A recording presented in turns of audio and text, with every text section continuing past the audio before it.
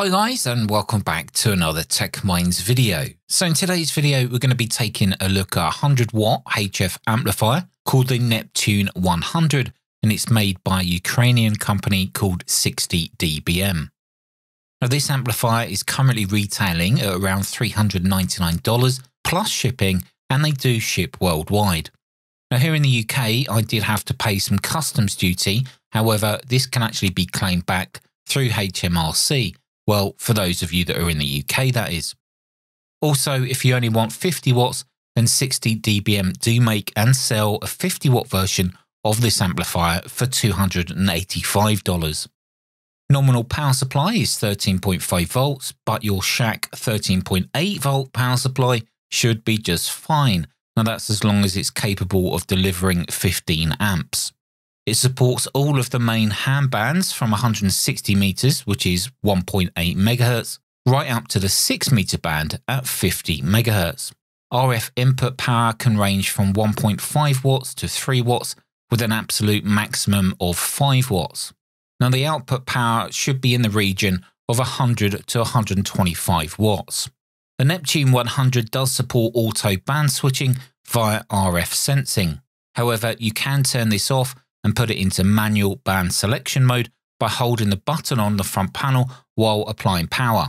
Now the single push button also acts as a power button, a long press to turn it off and then a long press to turn it on. Now when powered on, the green left side LED will illuminate, and the red LED that's under that TX writing will illuminate when the amplifier is in transmit mode. Now from the middle to the right side, you'll also notice a row of green LEDs, and only one of these will be lit at any given time, and these indicate which band is currently selected. Now on the rear, you'll find the power cable, which is not terminated, and to be honest, I find it a little short. However, I was surprised also to find there was no inline fuses, but I guess adding them actually isn't too difficult if you need to. Also on the rear, there's two BNC sockets, one for RF input, which connects to your radio, and then there's an RF output which will go to your antenna or even off to an antenna tuning unit. The middle RCA phono style socket is used for controlling the PTT of the amplifier. There's no RF sensing when it comes to that, but simply ground that center pin to put the Neptune 100 into transmit mode.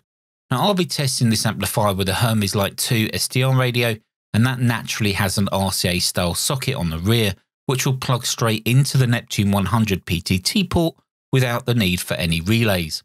And you would have also noticed that there's no cooling fans, but the finned heatsink covers the entire top section of the amplifier, which obviously keeps it warm once those transistors start to get warmer. As mentioned a moment ago, the fixed power cable is rather short, but not really a problem for me, as I'll be attaching some Anderson power pole connectors, so it's easily connectable to my home Shack power supply or one of my Bio-Enno lithium batteries if I wanted to take this amplifier portable. The setup that we have here is the Neptune 100 on the left, and on the right I have my non-lab calibrated power meter, which is made by Nisei. The power meter output is connected to a homemade 250 watt HF dummy load.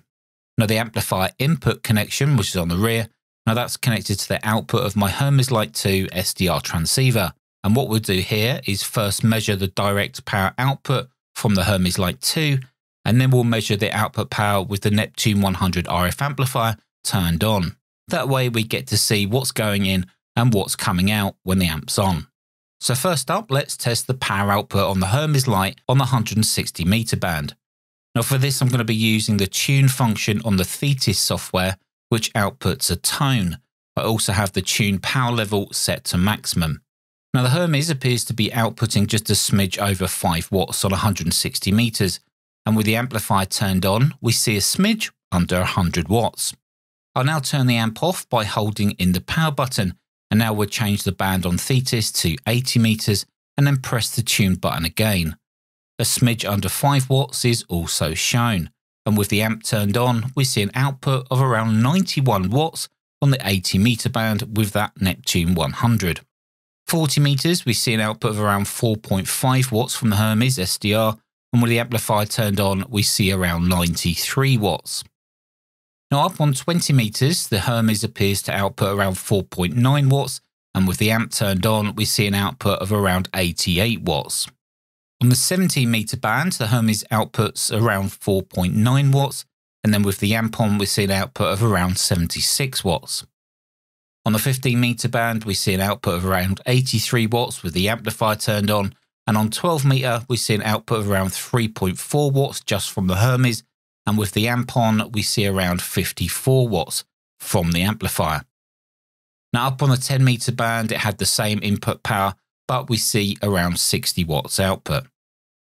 Now I didn't test the 6 meter band because the Hermes Lite doesn't support 50 megahertz. I guess I could have used one of my other transceivers that supports 6 meters, but if you guys are interested in that, then let me know and I'll make up a PTT cable and then I'll test it with another radio with a 5 watt input. Now I will show you what this amplifier looks like inside in a moment, but first let's make a couple of contacts. The first contact I had was on 20 meters and then I had a contact on 40 meters. Mike 0 Delta Quebec Whiskey. Mike 0 Delta Queen Whiskey, correct? Yes, that's correct. Yeah, that's correct. 5 and 9 into the UK. Name here is Matt, Mike Alpha Tango, QSL. Okay, QSL, Matt. The name here is the same, Matt, Mike Alpha Tango, QTH in the Northwest Italy, 59 RIA report, okay? Yeah, thank you very much. 73, have a good day. Thank you, sir, 73. Mike 0 Delta Quebec Whiskey. Quebec Whiskey? Yes, Mike 0 Delta Quebec Whiskey, M0DQW. You're 5959. The name here is Matt, Mike Alpha Tango, QSL. QSL, Matt, great to hear you. Lovely signal. You're 5 and 9 into Bedale in North Yorkshire, activating for bunkers and parks. The bunker is Bravo Golf 0954 and the park is Golf Bravo 2037. And the Woking Britain Square Sugar Echo 28. Lovely 5 and 9 both ways, QSL. Yeah, QSL, thank you very much for the contact and 7.3s. Hope you get many more. Cheers, bye-bye. Cheers, Matt, 7.3 QRZ. Now, to gain access to the amp's internals, you have to remove 8 screws, and then the bottom casing of the amp will be able to be removed. And here is what the internals look like. On the right side, we can see an array of relays, which will switch in and out various filters depending on which band has been selected. Now in the center, we can see the RF transistors, of which there appears to be 2 of them. Now these are labeled as Mitsubishi RD100 HHF1C MOSFET transistors. And what's interesting is that these to be rated at 100 watts each, up to 30 megahertz. Now before ordering this amp, I had read some reviews of other users having issues with the auto band switching and the PTT line when using SSB. However, with this latest version, it appears those issues have now been rectified, as I didn't experience any issues while using this amp on multiple bands and with multiple QSOs. Now I did only test with one radio, and that was the Hermes Lite SDR, but I would expect it would work the same with other radios. Now that's as long as the radio has a PTT output, which is grounded when transmitting.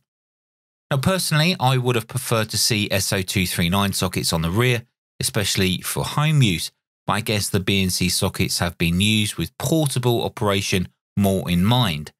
The Neptune 100 only weighs around 1.6 kilogram, and while you might not want to strap it to your back while hiking up a hill, it's still a usable size and weight for more portable locations. Now when we done the power test, we did see the power drop as we went to the higher bands, but I believe that's obviously related to the input power also dropping. Now if we had a constant 5 watt input across all the bands, then the power test probably would have been more useful. But I wanted to show you guys an amplifier that could work well with the Hermes Lite 2 SDR transceiver.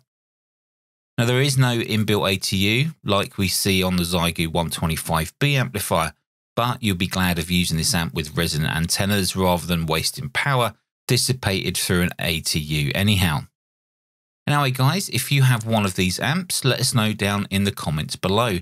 Let me know how you get on with it. Maybe you've got an older version which may have had an issue. I'll leave a link to the website down in the description below.